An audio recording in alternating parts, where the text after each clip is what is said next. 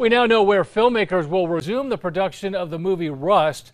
Producers say filming will restart this spring at the Yellowstone Film Ranch in Montana. The set features several late 1800s Gold Rush town buildings to match the movie's Western motif.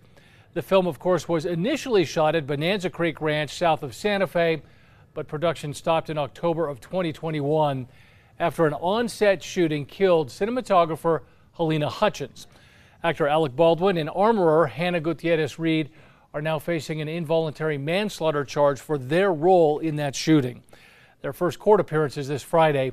Assistant Director David Halls has already taken a plea deal in that case.